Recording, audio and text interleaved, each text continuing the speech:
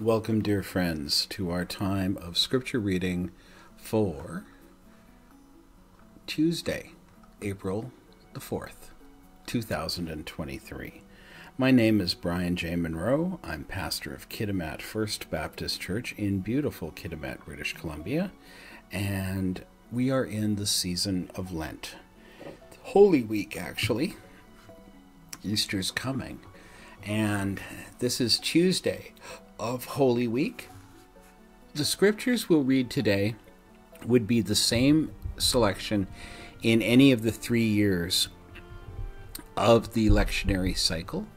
We're going to have 4 readings instead of the usual 3 on a weekday, beginning with a reading from the prophet Isaiah, chapter 49, verses 1 to 7.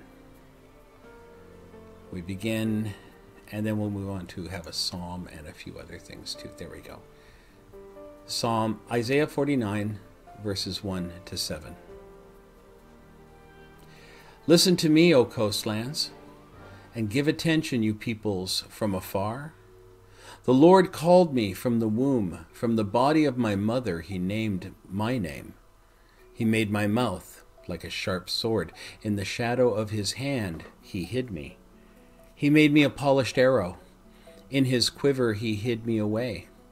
And he said to me, You are my servant, Israel, in whom I will be glorified. But I said, I have labored in vain. I have spent my strength for nothing and vanity. Yet surely my right is with the Lord, and my recompense with my God. And now the Lord says, He who formed me from the womb to be his servant, to bring Jacob back to him, and that Israel might be gathered to him. For I am honored in the eyes of the Lord, and my God has become my strength. He says, It is too light a thing that you should be my servant, to raise up the tribes of Jacob, and to bring back the preserved of Israel. I will make you as a light for the nations, that my salvation may reach to the end of the earth. Thus says the Lord, the Redeemer of Israel, and his Holy One, to one deeply despised, abhorred by the nation, the servant of rulers. Kings shall see and arise, princes, and they shall prostrate themselves because of the Lord, who is faithful, the Holy One of Israel, who has chosen you. Now, Psalm 71, verses 1 to 14.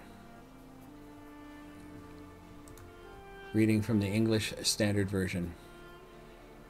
In you, O Lord, do I take refuge.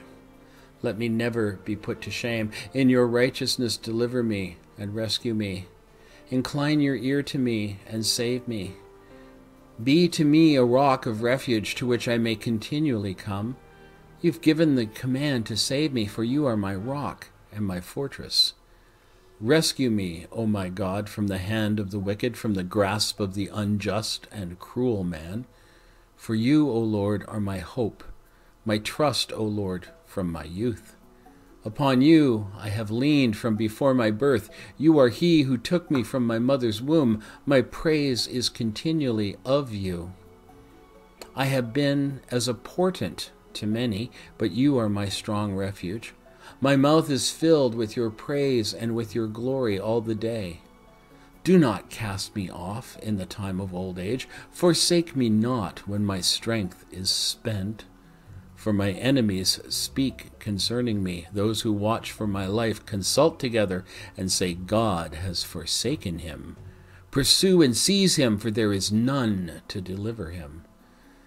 O God, be not far from me. O my God, make haste to help me. May my accusers be put to shame and consumed. With scorn and disgrace may they be covered who seek my hurt. But I will hope continually and will praise you yet more and more. From the New Testament, we go to Paul's first letter to the Corinthians. That is 1 Corinthians chapter 1, verses 18 to 31. The apostle writes, For the word of the cross is folly to those who are perishing, but to us who are being saved, it is the power of God. For it is written, I will destroy the wisdom of the wise, and the discernment of the discerning I will thwart. Where is the one who is wise? Where is the scribe? Where is the debater of this age? Has not God made foolish the wisdom of the world? For since in the wisdom of God the world did not know God through wisdom, it pleased God through the folly of what we preach to save those who believe. For Jews demand signs, and Greeks seek wisdom, but we preach Christ crucified, a stumbling block to Jews and folly to Gentiles. But to those who are called, both Jews and Greeks, Christ, the power of God and the wisdom of God. For the foolishness of God is wiser than men, and the weakness of God is stronger than men. For consider your calling, brothers and sisters. Not many of you were wise, according to worldly standards. Not many were powerful. Not many were of noble birth. But God chose what is foolish in the world to shame the wise. God chose what is weak in the world to shame the strong. God chose what is low and despised in the world, even things that are not, to bring to nothing things that are, so that no human being might boast in the presence of God.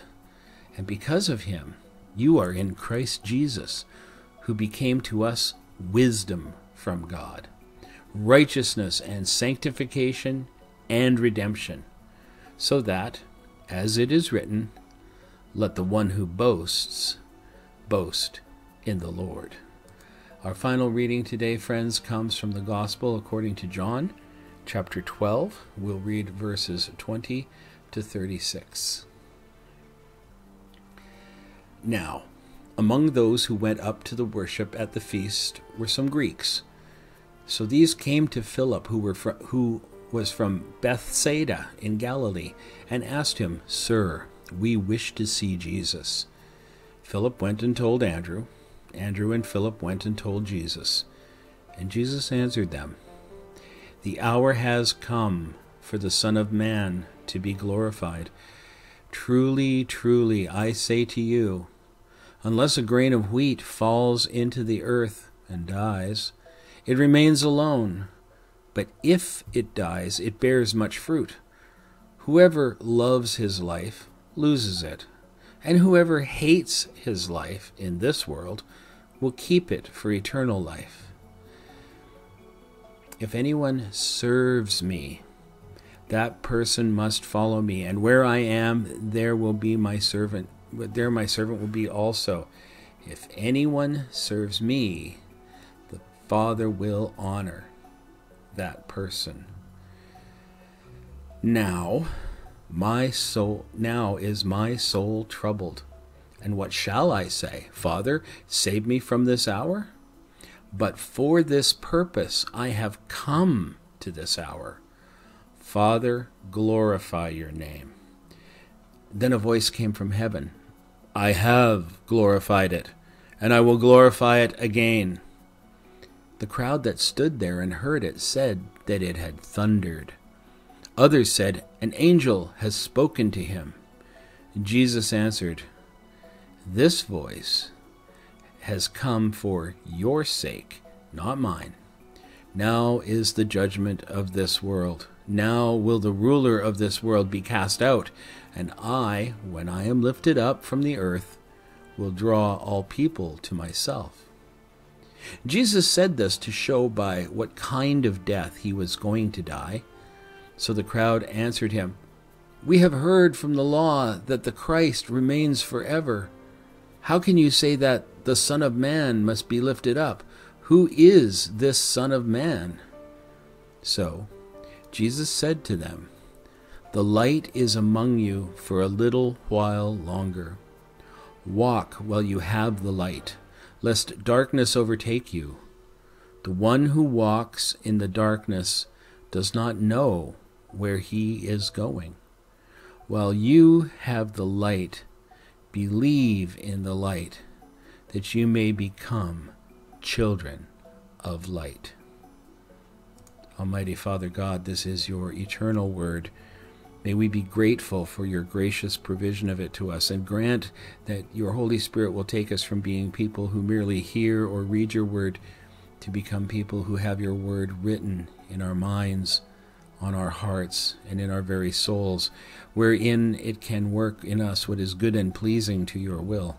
We pray this to your glory in the name of your Son, Jesus Christ, our Lord, our Savior, our soon returning King. Dear friends, I thank you for spending a few moments, listening to Scripture being read. I've placed the references for today's readings in the description portion of this video so that you can take more time to read them for yourself, ponder them, have them move inside you, and lead you closer to Christ. Until we are able to be together again for the readings prescribed for that day, and I pray it will be tomorrow, I bid you in the name of Jesus Christ, Shalom.